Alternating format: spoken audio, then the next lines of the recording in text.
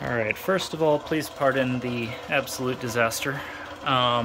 This is going to be a super quick one. I have a Geiger counter with a pancake probe, and we have a vacuum pump.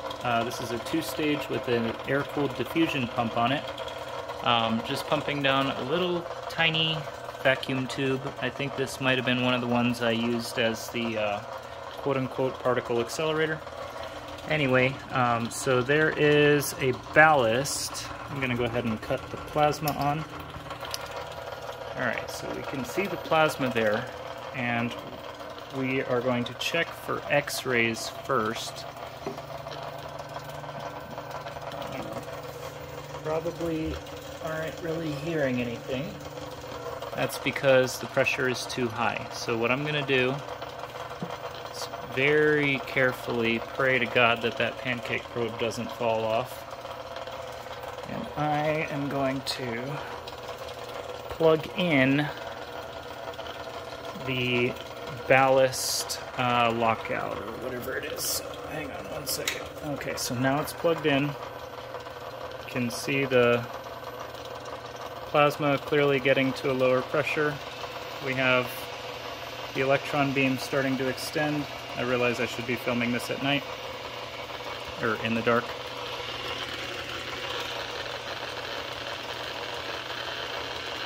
You can see some fluorescence.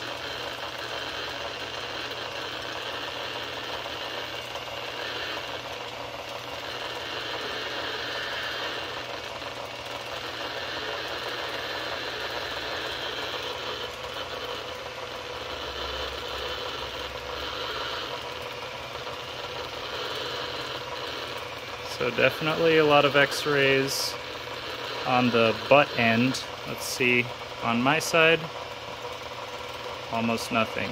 But once you get around to the back side, we are completely pegged. I'll switch this over to the 100,000 mark and place it.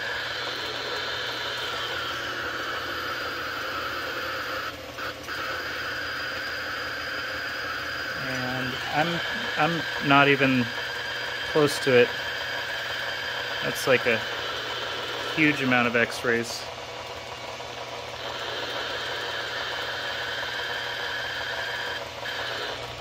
It's literally saturating the pancake probe, so I'm going to go back to 10x.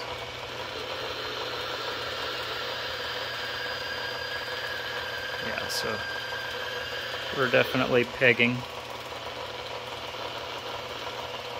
So not too much Bremstrong in my direction, thankfully, but as soon as I get to that backside where it's bouncing off the aluminum, it pegs the meter out. So if anybody was curious, yes, there is significant radiation coming off of the little particle accelerator tube that I had in a previous video.